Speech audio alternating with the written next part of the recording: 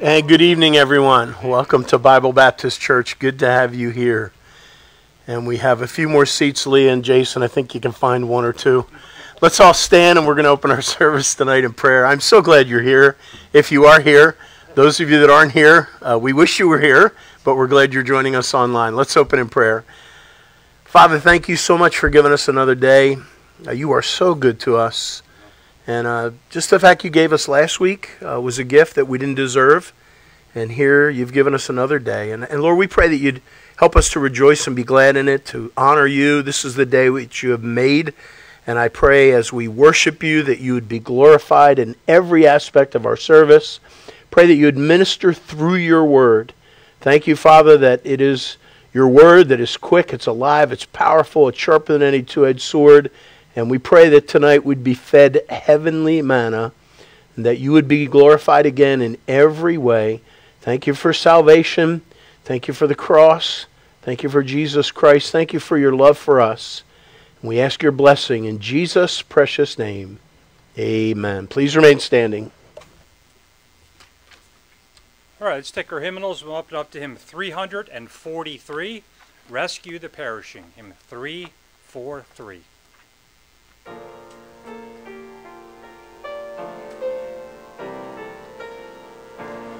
Rescue the perishing, care for the dying, snatch them in pity from sin and the grave. Weep o'er the erring one, lift up the fallen, tell them of Jesus the mighty to save. Rescue the perishing, care for the dying. Jesus is merciful, Jesus will save. Though they are slighting him, still he is waiting, waiting the penitent child to receive. Plead with them earnestly, plead with them gently. He will forgive if they only believe. Rescue the perishing, care for the dying. Jesus is merciful, Jesus will save. Down in the human heart, crushed by the tempter, feelings lie buried that grace can restore. Touched by a loving heart, wakened by kindness, chords that are broken will vibrate once more. Rescue the perishing, care for the dying. Jesus is merciful, Jesus will save. Rescue the perishing, duty demands it. Strength for thy labor the Lord will provide. Back to the narrow way, patiently win them. Tell the poor wanderer, Savior has died. Rescue the perishing, care for the dying. Jesus is merciful, Jesus will save. Amen. You may be seated. All right, just a couple of announcements if you weren't here or weren't online this morning. This is from Josh Noble. We were concerned about his leg. It was in a boot. Because of, results of Josh's doctor's appointment this past Tuesday, because of prayer, not only is there no cyst, but the fracture that was there was healed very well, and that I should be able to start running in a couple of weeks. And very importantly, I'm totally good to go to South Korea on June 7th. God answered prayer in a miraculous way, and I haven't even left for orientation yet. Josh will be going to orientation on June 2nd. Where's that at? That's down south somewhere? Alabama or something like that. And then they will leave on June 7th for Seoul and arrive on the 8th. So we still need prayers for traveling and for everything else. And keep Serena Nino and Ethan Ollis in prayer for physical recovery. This time I have the ushers come forward as we take our tithes and offerings.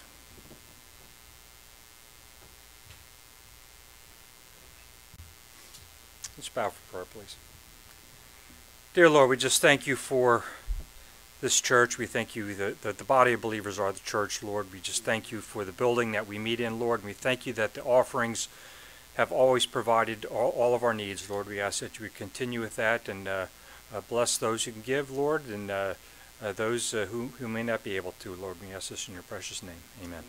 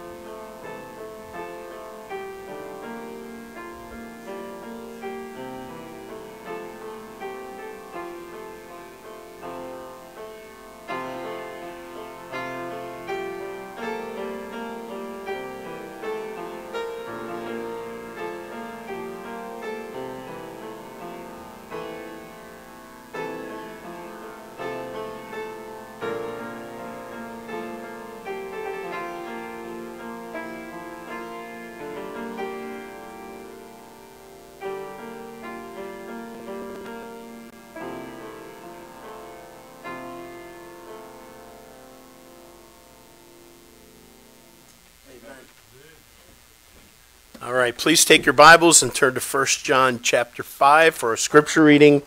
1 John chapter 5.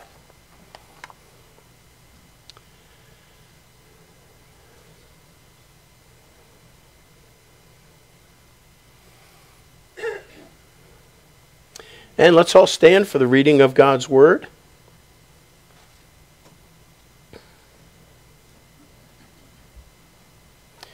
And I'm going to read the first 5 verses. The first 3 we looked at last week, but for context, I'll read the first 5. And then verses 4 and 5 is the text that we're going to look at tonight. 1 John chapter 5, verses 1 through 5. Whosoever believeth that Jesus is the Christ is born of God, and everyone that loveth him that begat, loveth him also that is begotten of him. By this we know that we love the children of God, when we love God and keep his commandments. For this is the love of God, that we keep his commandments, and his commandments are not grievous. For whatsoever is born of God overcometh the world.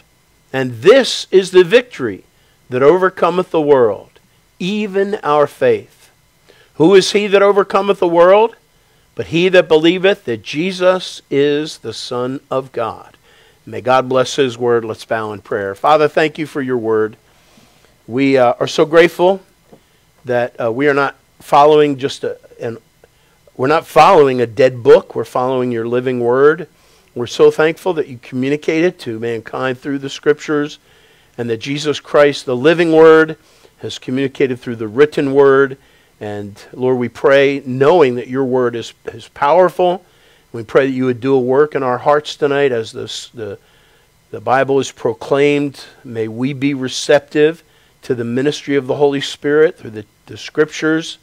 Pray that you would do a great work to save the lost, to strengthen the church, and restore the backslider. We ask your blessing on every aspect of it tonight. And again, thank you for the privilege of worshiping you. Thank you again.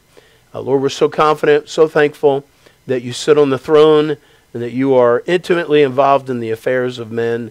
And we look forward to that day when our faith becomes sight. But Lord, until then, bless us now, we pray in Jesus' name. Amen. You may be seated. All right, let's take our hymnals. We'll turn to hymn 376. Ask ye what great thing I know, hymn 376, and it's to the tune of Take My Life. Hymn 376.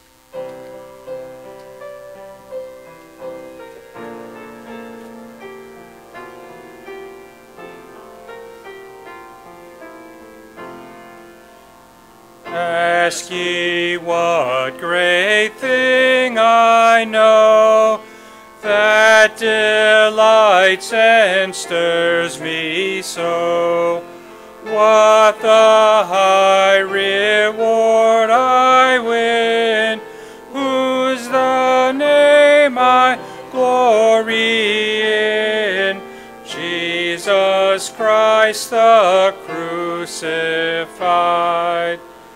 who defeats my fiercest foes, who consoles my saddest woes, who revives my fainting heart, healing all its hidden smart, Jesus Christ the crucified, who is life in life to me, who the death of death will be, who will place me on his right, with a countless hope of light, Jesus Christ the crucified.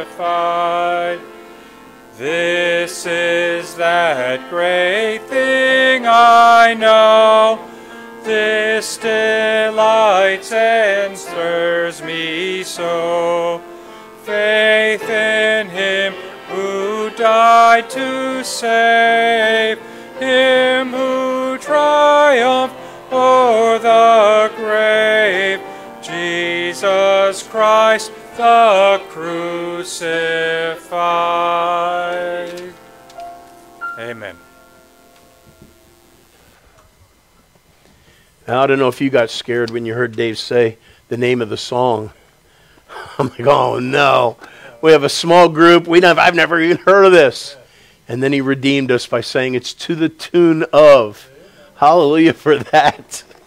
This week I was at a conference and they were singing hymns. Different group, never heard of half these hymns.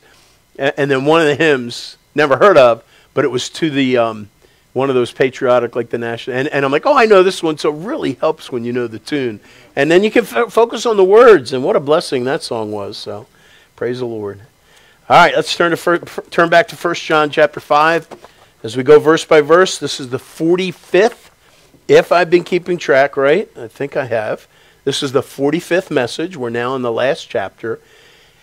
And we are looking at the love book, aren't we? And we are looking at the wonderful book of 1 John. And tonight we're going to look at verse 4 and 5. But it's important that we read verse 3, which, in fact, verse 4 starts out, for, so you have to read what's before it because it's a continuing, flowing thought. It's a problem with chopping up a message. When Paul wrote this, it was a letter. It was one long letter read continuously, that all the words are together. So when we chop it up, it's important that we keep things in context. So look at verse 3. It says, for this is the love of God, that we keep his commandments, and his commandments are not grievous. We looked at that last Sunday, happy commandments. But we've also looked at, this challenge about keeping the commandments is, he's hitting this yet again. So again, this is the love of God, that we keep his commandments, and his commandments are not grievous, for, in light of what he just said, for whatsoever is born of God overcometh the world. Now that's connected to what he just said, the idea of keeping God's commandments, the idea, and it goes back to this general theme of, he that doesn't sin, he that keeps his commandments, he that walks in the light versus darkness. Well, this is, again, he says, for whatsoever is born of God overcometh the world. And this is the victory that overcometh the world, even our faith. And then verse 5, he again uses this phrase, overcoming the world. Who is he that overcometh the world, but he that believeth that Jesus is the Son of God? Now I want to read the expositor, Alexander Maclaren, wrote this statement commenting on verse 4, and it's a good introduction and a good observation. In fact, in our Bible study hour, we're talking about repentance and quick prayerism, easy believism, and we're talking about the importance of repentance.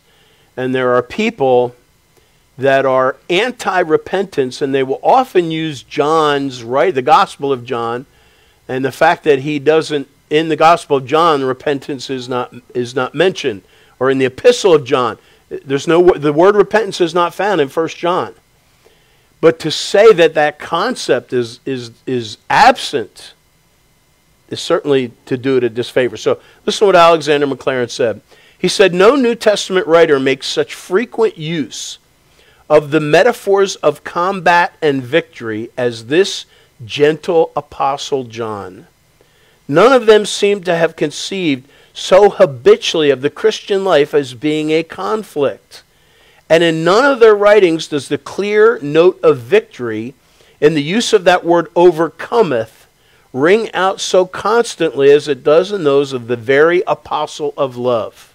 He's talking about John, of course. Equally characteristic of John's writings is the prominence which he gives to the still contemplation of and abiding in Christ.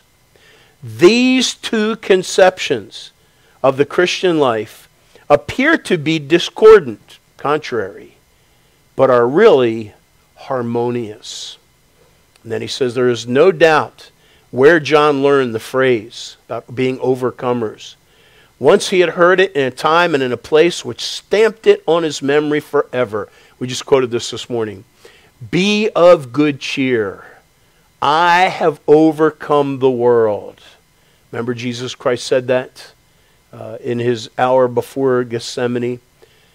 So we're going to talk about the idea of overcoming the world. Well, 3 things. My goal tonight, the outline, is overcoming the world. What does it mean?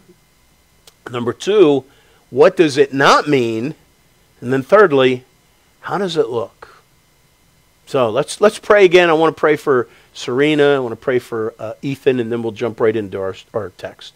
Father, we're so grateful that we can come to you anytime, night or day, that you invite us to, and that you want us to pray without ceasing. And Father, we thank you that you are tending to the cares of our congregation and our friends of the church. Father, I want to lift up to you our sister Serena as she is recovering from surgery. Pray for healing for her. I want to lift up John Anderson and Amelia as they also, Father, are on the healing and on the mend from their cancer treatment. And I pray that you would just touch these bodies.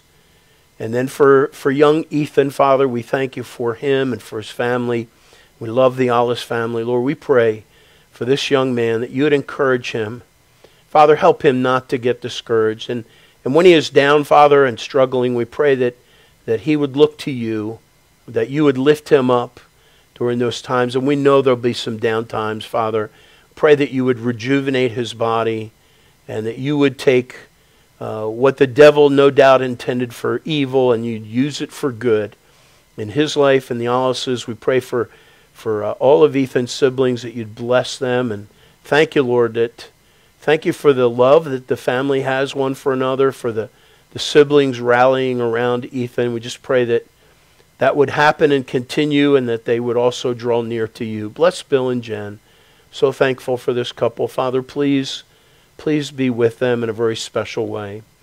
Also want to pray for Pat Sanino, Father, and I just ask you to touch her body and heal her, that her body would get to the point where she can have that surgery.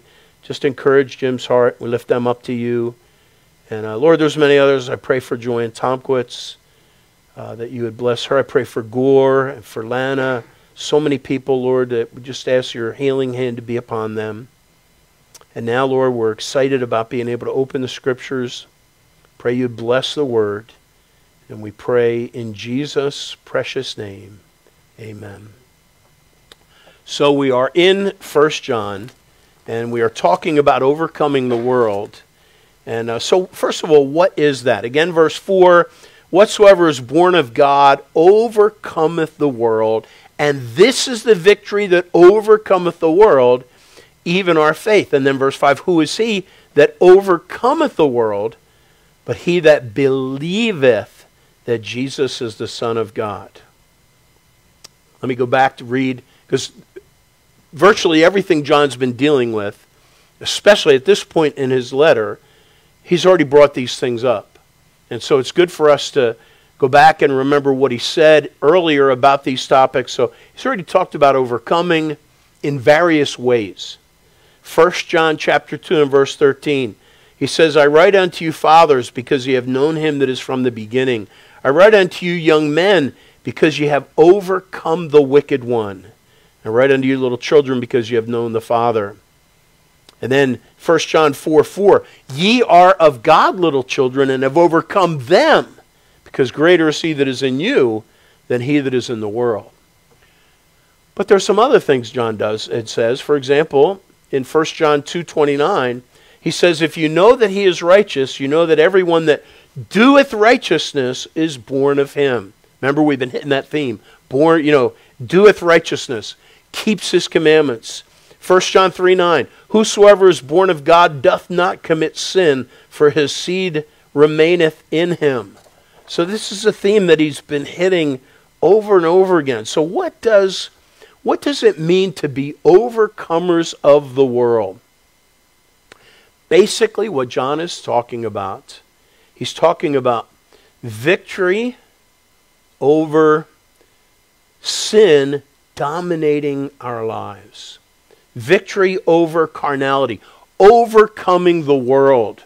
When we talk about worldliness, worldliness is something that happens when a professing believer is living a defeated life.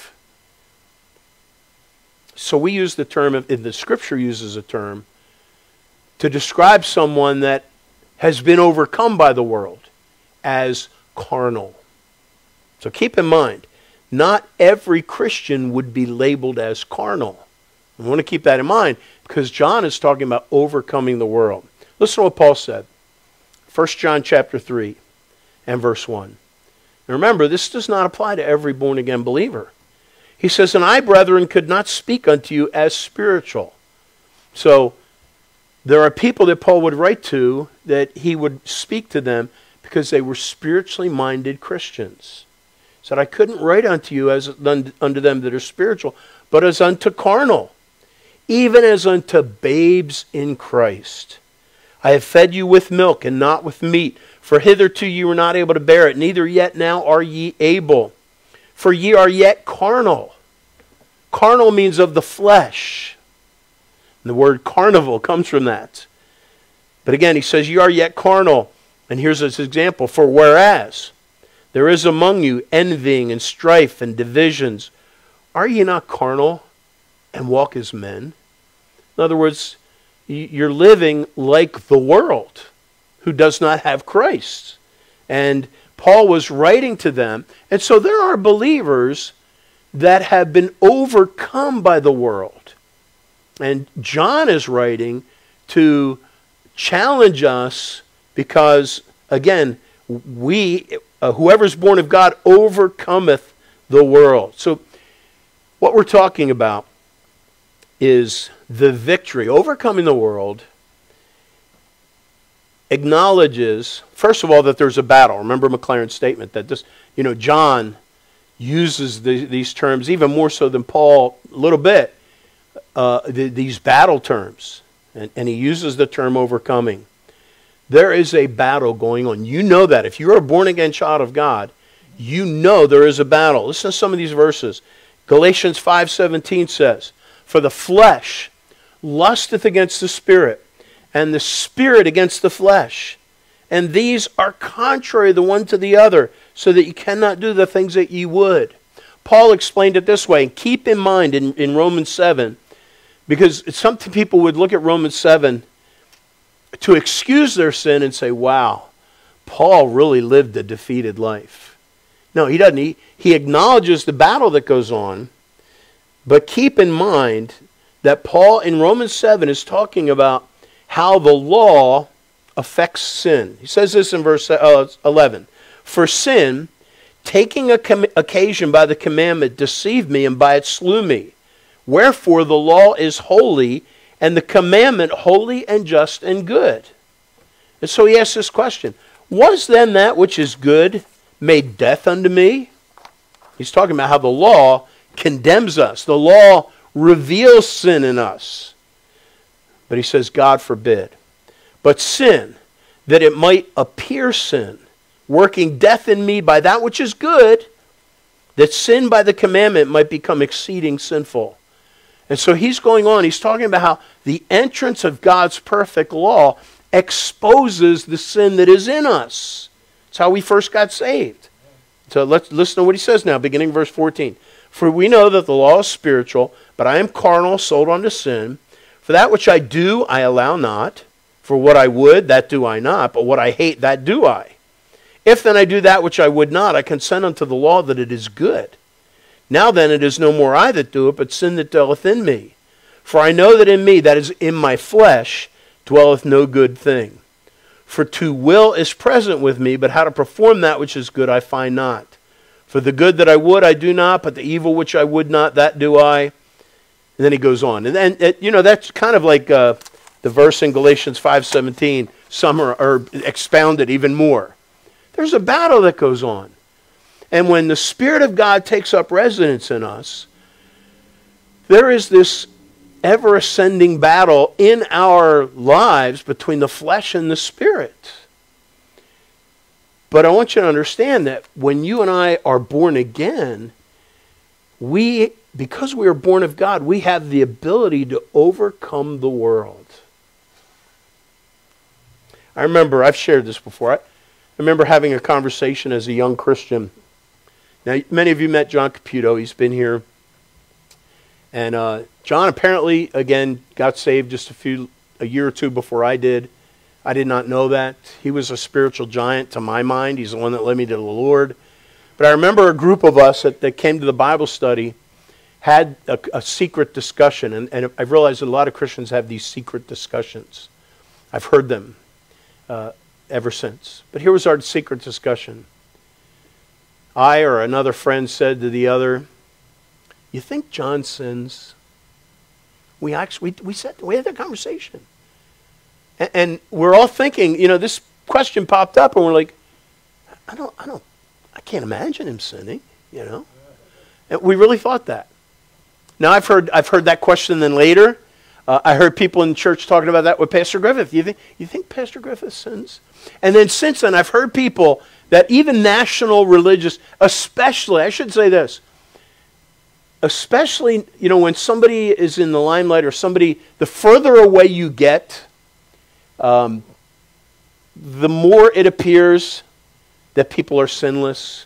And I've heard this, I remember hearing Christians about a particular religious leader that was very popular in the 70s and 80s. You think this guy sins? Well, you know what? I've been saved now for 40 years and walking with ministry people for years, and I can tell you, yes, they sin. I will tell you that. Just count on it.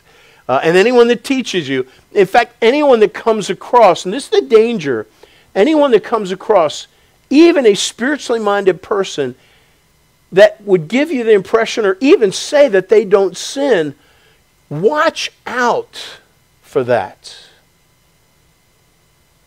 Now, when I say that, that is not to say that, Christians, pastors, godly men of God and women of God, they sin. But that is not to say that, and here's the danger. In fact, there's apparently a video that went viral recently, just found out about it, of a pastor in Indiana that confessed to his church that he had sinned. And the video is he's in front of the church and he's confessing that he He committed adultery. And God bless him for acknowledging it. And he was stepping down from ministry, so praise the Lord for that. But, and you know, that's a very grievous thing. But it was so much more than what he admitted. And apparently, he had violated a young 16-year-old 20 years ago while she was wearing her purity ring. And she and her husband, she's in her late 30s or 40s, she got up. And praise the Lord, the church allowed her to do this. Be careful of people that try to sweep things under the carpet. And so the church let her do this. And so there's the guy, and it's on video. And you know, he's supposedly having a humble moment where he's admitting. And then she comes up and she's like, wait a minute. And she kind of shares the gravity of the whole thing. And it is tragic. It is tragic. So when we talk about the fact, well, everybody sins, and in those situations, that is not saying that every believer and every man or woman of God commits gross immorality. In fact, John is saying just the opposite. So we're going to talk about this idea of overcoming the world. But let me now go to point 2. What does it not mean? What does it not mean? And that goes to this question. I've been thinking about this recently. There's a theological statement that people will debate. I remember, I think it was in Bible school where we debated this issue. And it's probably, this question I think is asked at ordination councils. And here's the question. I want you to think about it, okay? Don't answer out loud, okay? Was Jesus not able to sin, or was he able not to sin? Okay, think about that. Was Jesus able not to sin, or was Jesus not able to sin? I know that's why sometimes theological questions can be picky-uni, I should say, you know. But, you know, it's good for us to think about these things, you know. Because I want you to think about, because here's what the Bible says. And this, folks, this is very clear. This is everything, because what we're talking about tonight is not based upon what we do, but about what Christ did. And so everything is wrapped up in that. The Bible makes it very clear. Listen to some of these verses. 2 Corinthians 5:21 says, "For he, God the Father, made him, God the Son, to be sin for us," speaking of Jesus, "who knew no sin, that we might be made the righteousness of God in him." 1 John chapter 3, verse 5, "And ye know that he was manifested to take away our sins, and in him is no sin." Now here's the challenge. There's a verse in Hebrews chapter 4 and verse 15 that says that Jesus was in all points tempted like we are, yet without sin. And that has been scrutinized and dissected a million different ways, that he was in all points tempted like as we are. And so that brings up the question, if Jesus was in all points tempted like we are, could he have sinned? And it's important that you and I understand, Jesus was God, and he was without sin. He could not sin. Well, you say, if he could not sin, then was he really tempted in all points? He was. The temptation was legitimate. And by the way, and I love this point, this really helped me. When Jesus Christ was tempted, he could have relied on his deity. For example, in Luke chapter 4 and Matthew, when the devil tempts him, he could have just laughed and said, "I'm God. You're not going to get me to budge. What are you talking about?" But Jesus did not rely upon his deity. He relied upon it. I think perhaps he did this, folks, as an example. Though he could not have sinned, what he used to combat sin was the Word of God. Even though the devil threw the scriptures at him, That was the sword of the Spirit. That's what he used. He would quote the scriptures, and that's what we have. But there are some groups out there that believe that on this side of glory, Christians can reach the point of sinless perfection. And it is so important that you understand. And you know, I know even some ministries where they flirt in that area. Like I remember reading a teacher that I appreciate some of the stuff this guy writes, but he came out with a commentary and it was so hovering over that area of the fact that we could, not sin. And it just made it very muddy. Folks, the Bible makes it clear. In fact, listen to some of these verses. 1 Kings 8 and verse 46, and then the same teaching is in 2 Chronicles 6:36. It's giving a scenario, and it says, now, if they sin against thee, and then in parentheses, two places it says, for there is no man that sinneth not, except for Jesus Christ. Ecclesiastes 7 and verse 20, for there is not a just man upon the earth that doeth good and sinneth not. Now but keep this in mind. Those are, you always have to keep Scripture balanced. Remember 1 John 3:9, whosoever is born of God doth not commit sin. So does the Bible contradict itself? Oh, there'd be many that would say, yeah, absolutely it does. So we just throw it away. But every person that understands that the Bible is the revelation of God and have looked beyond the surface, whenever there's a seeming contradiction, there's a reason for that. Usually, it exposes something of our understanding. And when you dig deeper into it, it unfolds wondrous truths. And of course, in 1 John, all these statements about sinning not is not saying that we can reach sinless perfection. Please understand that.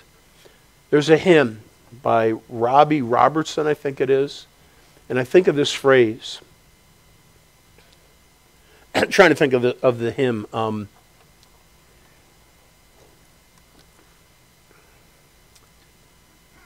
Praise the mount I'm fixed upon.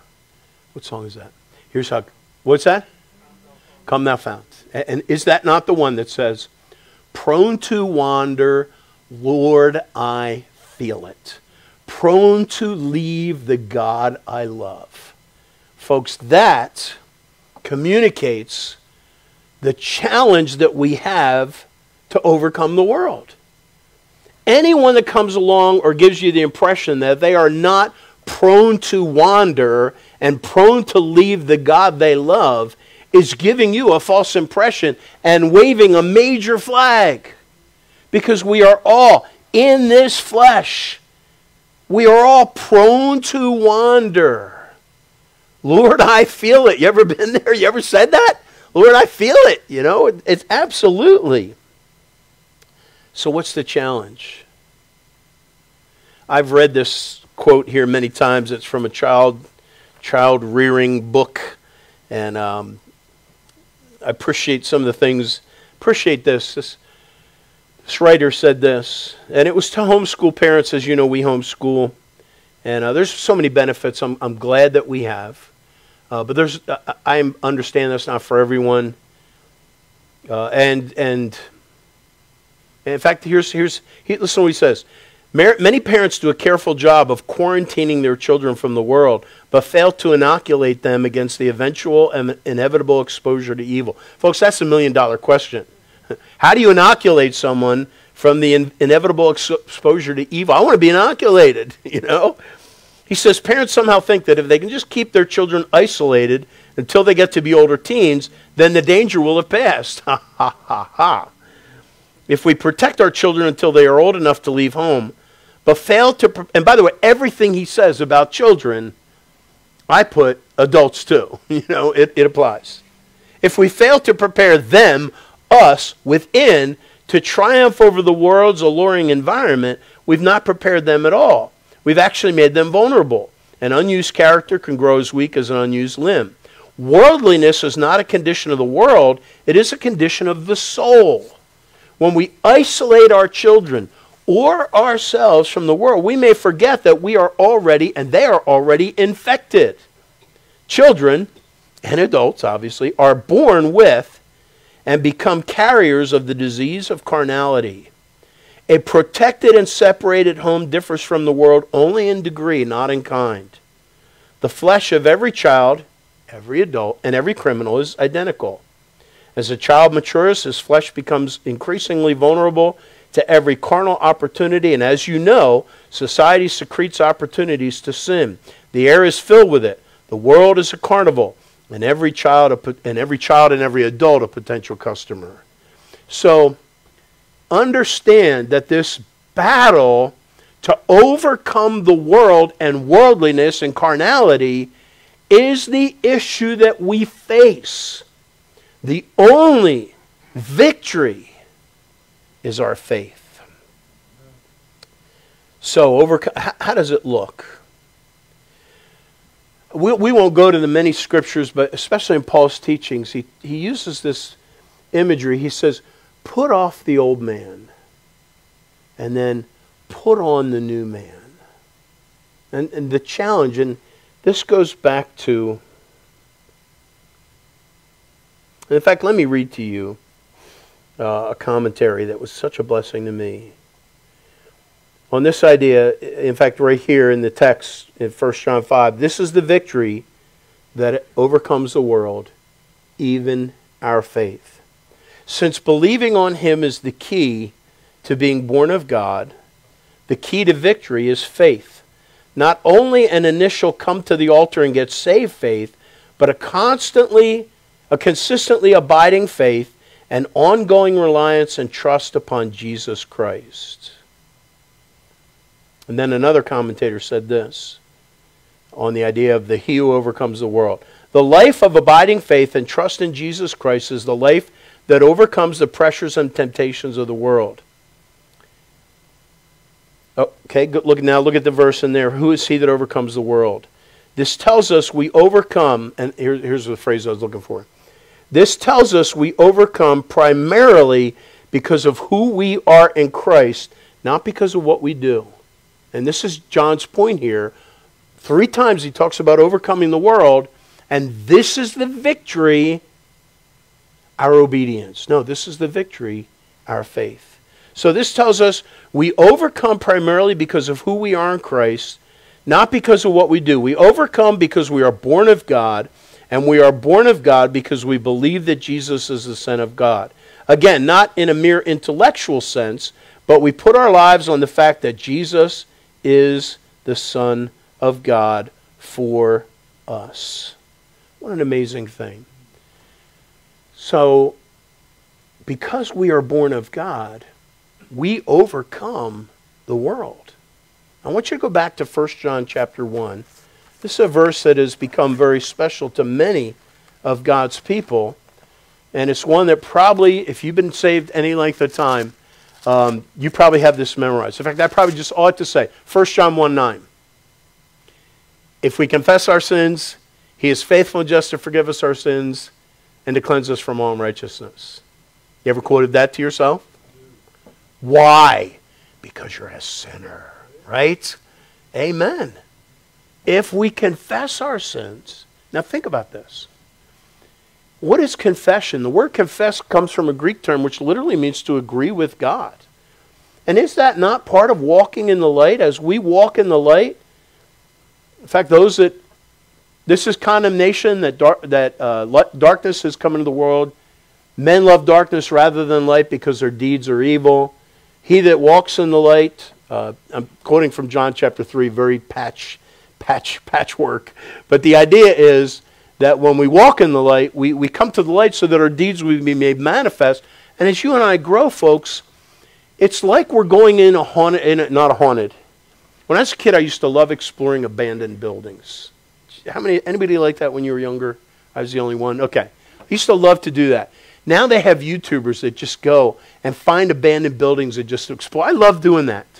But I love going because, first of all, these places have been abandoned. There's some places in the Poconos where they just go in and these things nobody's been in there for years.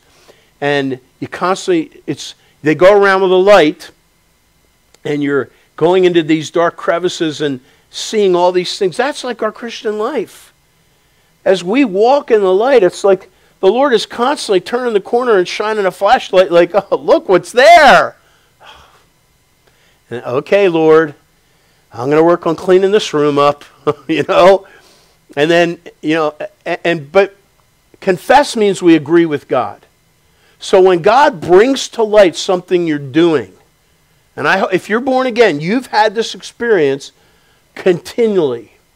He shines the light on something, and the first thing you do is confess it. Agree with God. All right, Lord, I have sinned. If we confess our sins, and by the way, I heard this brought out. It's a good point. If someone was going to tell you you're going to stand before the judge, what would you want to hear if you're guilty? What would you want to hear about the judge? You would want to hear that he is kind and merciful. Am I right?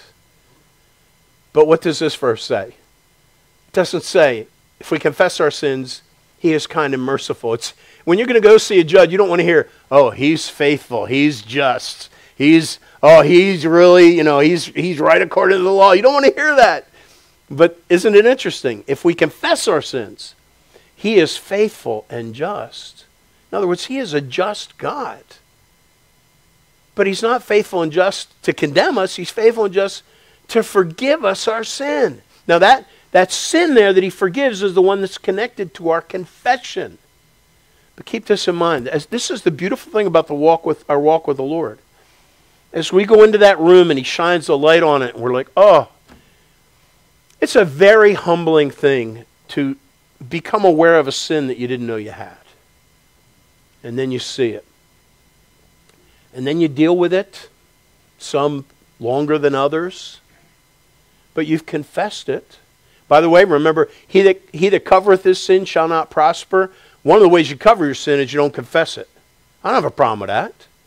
But whoso confesseth and forsaketh it shall have mercy. If you've been saved for any length of time, how many times has the Lord turned the corner and shined the light in a room and you've had to confess it? Now, after you confess it and you come to the light, it's a blessing, isn't it, when you know you're forgiven? And there's kind of a sense, you know, it reminds me when I used to go to the priest, say, bless me, Father, I've sinned, and I shared those little 3 sins that I only knew, you know, and he'd say, you know, I absolve you from your sin, and there's like this sense that you're forgiven, you know. Of course, once I understood what sin was, I understood that no man can forgive my sin. I understood that only Christ can forgive my sin. But when I confess a sin that I previously did not know about, there is a cleansing action. But folks, there's still a whole lot more unrighteousness in me, right? Haven't you found that out? Wouldn't it be great if we could have a testimony time? If like this was the normal Christian experience, where every church had a testimony time of when you know, what was your experience where you dealt with sin? You got rid of sin. I remember it was 2018, and the Lord showed me my sin. And I remember I wrestled with it, and then I confessed it, and it's now behind me. It's great. No more sin. Wouldn't that be great? But you know what we find? That room's cleaned out, and then we go into another part, and oh, there's a room more dirty than that one, you know? I mean, when you realize what holiness is, folks, that when we're talking about sin, we're even talking about motives. We're talking about pride. We're talking about discontentment. We're talking about the tongue. There's so many things. That's why I love 1 John 1:9. If we confess our sin, the one that he's shining the light on, the one that he's pressing us about, he is faithful and just to forgive us our sins. But he does something else. And cleanse us from all unrighteousness. That is part of what is necessary to walk in the Spirit, to walk with Christ. If you and I had to be totally cleaned up And if we had to arrive at sinless perfection, and again, be so weary of anyone that gives you the impression. In fact, there's a TV or radio, or no, what is radio? What's the internet? The internet. An online preacher that actually claimed this. I think this probably happens all the time, but he claimed that he stopped sinning like a couple years ago. That ought to be the biggest warning sign. And yet he had thousands and thousands of followers. People get impressed by that kind of stuff. That is a big warning flag. Folks, our standing is not in our perfection, because we are far from. But our standing is in Christ. And as we walk in fellowship, now we can break that fellowship when we don't confess our sin. But please understand, when God's dealing with you something about, whatever He's dealing with you about, realize that, there's a whole lot more that's going to come. Don't get overwhelmed by that. God is so good. I'm so glad God didn't. I've been saved for 40-some years. And on that walk with the Lord, He has showed me sin after sin after sin. And I have grown. I have grown a little bit. But I could, tell you of things that He has convicted me about that I've had to forsake and put away. And I'd like to say there's 5 things. But my wife just laughed. She's like, oh no, I could give you a whole lot more. There's a whole lot more. But imagine if on the day we were saved, the Lord said, okay, now, I am going to give you a list of all your sins. This is how great I am. I'm going to tell you everything you need to deal with. We'd be overwhelmed. He's so gracious we just do one room at a time. Turn the corner. Some rooms are messier than others. Some rooms we stay in for a while, but there's always another room. And folks, and I know this, I close with this, I shared this many times. Many years ago, we had prison ministry at Delaware County Prison for 9 years. And we picked up a man, Thomas Spears, who was in his 90s. We picked him up every Monday night. We went to George W. Hill.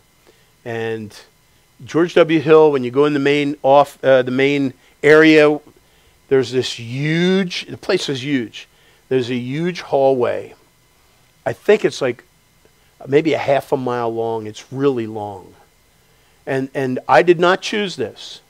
But the group that we did was like the first one. Mr. Spears, the 90-year-old man, his was like at the very end. And so we'd be like, okay, goodbye, Mr. Spears. And he'd have to walk like, goodbye, but he had this vim in his step. And when we would bring him, it was such a blessing because we would always share what God was teaching him. But it was also kind of, it's like this man's in his 90s. And he's been saved since I think he was 17. You do the math. That's a long time walking with the Lord. And he hadn't reached perfection yet. So do you think you will? And is that what God expects of us? No. He wants us to walk in the light. And here's the key. You and I will never become sinless, but there is no sin that needs to conquer us. There's no individual sin that needs to have victory over us. Keep that in mind. Hebrews talks about the sins which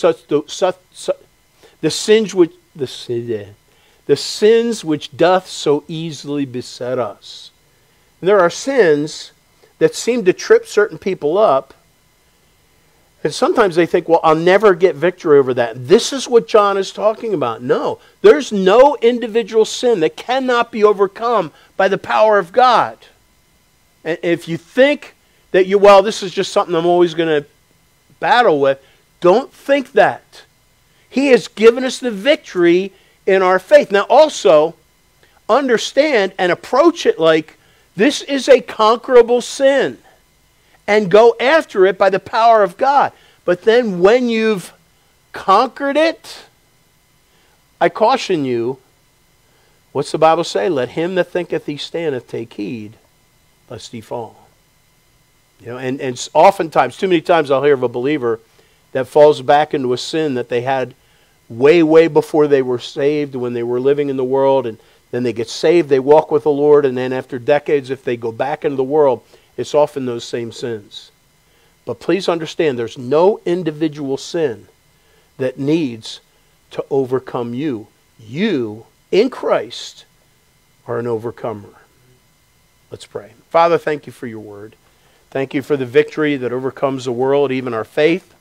And Father, I thank you that it's all about Jesus Christ. It's all about our relationship with Him.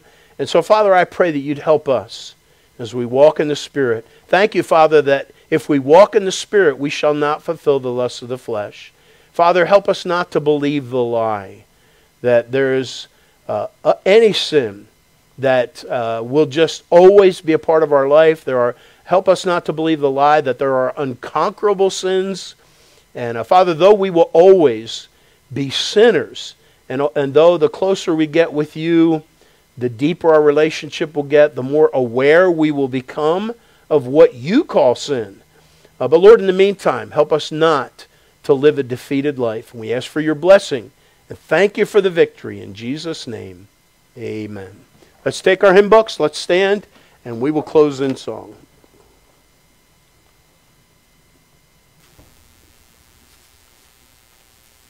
Okay, let's turn to hymn 342, Jesus Saves, hymn 342.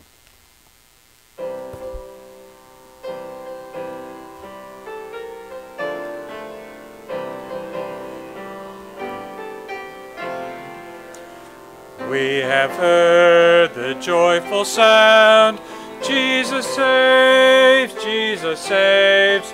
Spread the tidings all around, Jesus saves, Jesus saves.